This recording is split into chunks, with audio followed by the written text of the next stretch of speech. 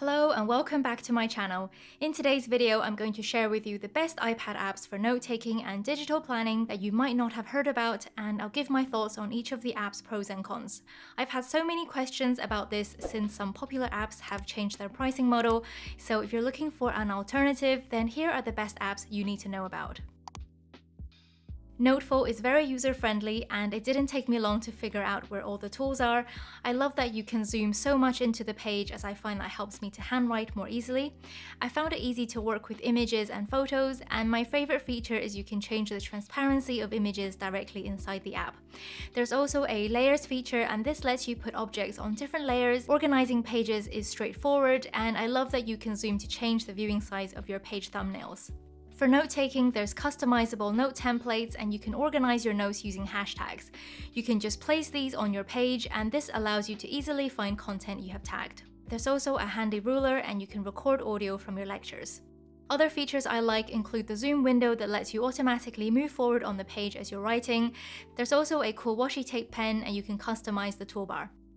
I tested our new digital planners inside the app, and everything worked smoothly, including the new customizable interactive tabs. Pages load quickly, and importing and exporting large files is amazingly fast. There are a couple of things I didn't like about the app.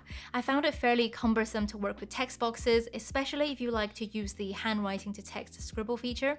Also, the search tool doesn't work for handwritten notes. Kilonotes has a ton of content and I found the app fairly simple and intuitive to use. There's some cute features in here that I haven't seen in any other app, like the huge selection of doodle pen brushes, which I think are really fun to use for digital planning, and there seems to be a ton of stickers included with the premium version of the app, although there's no way to filter through them, so finding what you want can be a little tricky. There's also a large selection of templates and notebook covers, and some of these designs are super cute. You can do handwriting to text and it will remember your favorite font, and most of the other features that I find useful for digital planning are also in here, such as being able to rearrange pages, draw and edit shapes. What I didn't like about the app is I found importing PDF files to be fairly slow, and I came across a couple of bugs whilst using the app, like the whiteboard tool suddenly stopped working and I wasn't able to write anything on it. I want to mention CollaNote because it's one of the few apps that give you a lot of features for free, and I love that you can create unlimited notebooks without having to upgrade. You have all the essential features in here, and some of my favorite features include dark mode, which actually turns your page dark as well and not just the app interface. The search function works for handwritten notes, and for note-taking you have note templates, the ability to record audio, as well as being able to collaborate with others. I also like that you can create page hyperlinks, draw shapes using the pen tool, and there's also a small selection of stickers inside the app.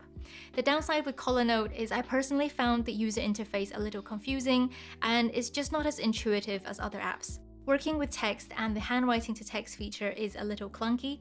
I also couldn't find how to change the page scroll to vertical instead of horizontal, and the biggest issue I had is not being able to rearrange my planner pages easily because the Pages Manager tool is fairly basic. Nebo has some unique features that I haven't come across in other apps. You have these responsive note templates, and your handwritten notes will automatically adapt when you resize the box. There's not a huge amount of features, but you do have all the essential tools, and one interesting quirk about this app is that images are automatically put behind handwriting and text. You might find this a useful feature, although I couldn't find any way to turn this off or bring the image to the front. Some other features that I like: the search function works for both handwritten notes and text, and you can easily draw shapes and adjust them afterwards. Some downsides with the app: I use my digital planner a lot, and the biggest missing feature to me is the lack of a Pages Manager tool, so it's really hard and almost impossible to rearrange any pages. I missed having a selective lasso tool to be able to choose what types of objects I want to move, and I also couldn't drag and drop images from outside the app like with most other apps. For those reasons, I think Nebo is probably better suited to note-taking and not so much for digital planning.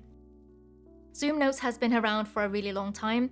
I personally find the user interface super confusing and wouldn't recommend it to beginners. However, if you're willing to put in the effort to learn, I think it would be worthwhile because there's so many features in here that you wouldn't find in any other apps. I love decorating my digital planner with stickers, and in ZoomNotes there are so many ways to edit your images and photos. You can change the color, transparency, mirror the image or distort it, and this is so convenient because you basically have an image editor directly inside the app. There's a ton of edit tools, including customizable pens, and you can also customize the toolbar. You can work with different layers, create page hyperlinks, search through handwritten notes, and there's also a zoom window and a split screen mode. What I didn't like about the app, on top of the confusing interface, is it can be slow flipping between pages, and navigating around my planner just didn't feel as fluid as in other apps. Noteshelf 3 is the latest version of Noteshelf, and it comes with a ton of features. I like the zoom window that lets you automatically move forward on the page as you're writing, and there's other cool features like the stickers and emoji stamps that come with the app, as well as a customizable toolbar. You can draw and edit shapes, record audio, and rearrange pages however you like. I feel like this app could be really amazing, however it is let down by some performance issues like slow page loading and a little bit of general lagging. I noticed this particularly when zooming into the page or resizing a sticker, and it just really affects the overall user experience. I'm also personally not a big fan of the pens and found even the ball pen to be a little bit weird. I want to mention Notes Writer only briefly. There's plenty of useful features in here, including handwriting to text, drawing shapes, recording audio, and creating your own page hyperlinks. However, I'm not a fan of this app for digital planning because the lasso tool will pick up any embedded hyperlinks, making it very easy to accidentally move or delete them from your planner. I also found the app very slow when switching between different planner files, but you might not encounter any of these issues if you're just using it for taking notes. Anyways, I hope you found the video useful, and let me know in the comments which app is your favorite and why. Don't forget to subscribe to my channel and hit the bell to be notified when I post new videos, and check out my other videos in the meantime. Thanks for watching!